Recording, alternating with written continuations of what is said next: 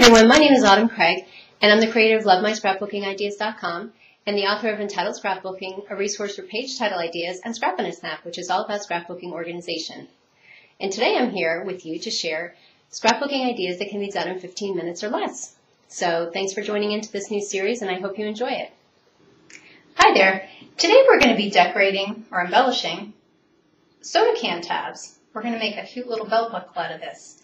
Now there's two different versions of this. One is extremely easy and the other is not difficult but takes a little bit more time. So we're going to go through each individually, and first we're going to look at the simplest version. And all you're going to need is a soda can tab. I'm using a piece of paper towel here just for ease of cleanup, and you're going to need regular nail polish. And all we're going to do is paint with nail polish the side that you want to have showing. It's very simple. And this is going to give you an embossed-like surface without the embossing gun, the powder, and the extra time it would take to do that. So you can quickly put one or two coats of nail polish on your tab, let it dry, and you're ready to go. Okay, now we're ready to go on to the more complicated version, but it's still relatively simple.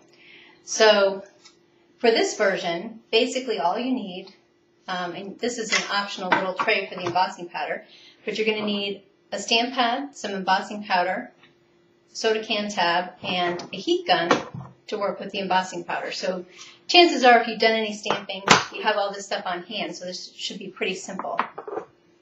And what we're going to do to start is we're going to take the soda can tab, the side that you want to have showing, which is the nice shiny flat side, and you're going to press it into the stamp pad.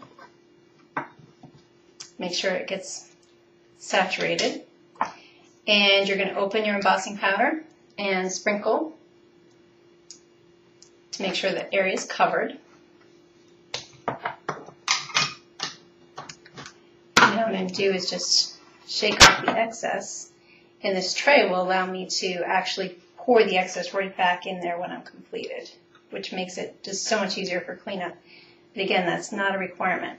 So now I have my soda can tab that's covered with a red embossing powder, and I'm going to use my heat gun.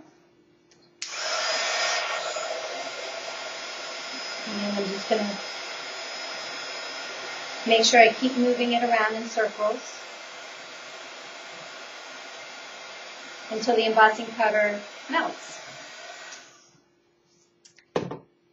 And since we're working on the metal piece here, you definitely want to give it a second to cool off because the heat gun definitely has a high power heat source to it, and this will be hot to the touch. But as you can see, we have a nice shiny, what looks like red metal belt buckle. And a little bit later I'll use it in a layout and show you what I'm going to do with it.